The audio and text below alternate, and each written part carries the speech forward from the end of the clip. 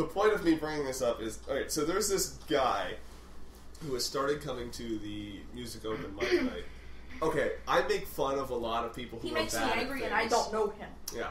This guy That's like everyone I've ever encountered. Yeah. He's so bad at what he does. It's what does he do? He's a rapper. Yeah. Okay. He's one of those rappers who doesn't write his own shit, but he'll take the lyrics out of verses of songs and rap over that.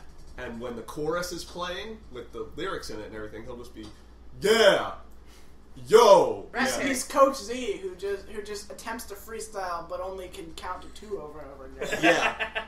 Yeah. Hey, 1, 2, 1, 2. It's the rapping man. What 1, 2? But what's worse is that he doesn't know what he's talking about. He plays the music off of his fucking phone. That's but worse. You can tell based on the quality of the music that he's not tech savvy enough to figure out how to take an audio file from his computer onto his phone. But you can tell. So he records it with his phone. You can tell that his computer is playing the track and he's holding his phone next to the computer to get the thing, and it's just the worst. One of the funniest things that this fuck twat ever did. he went up and did he said, all right, listen to the music track to this next rap. You guys might know it.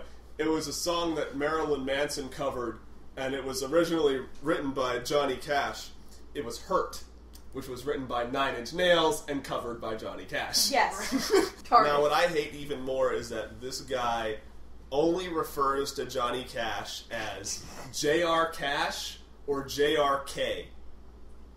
Yep. That's how you spell cash with K. Jerk. Yeah. Someone didn't even get a GED. No. No, I don't think so.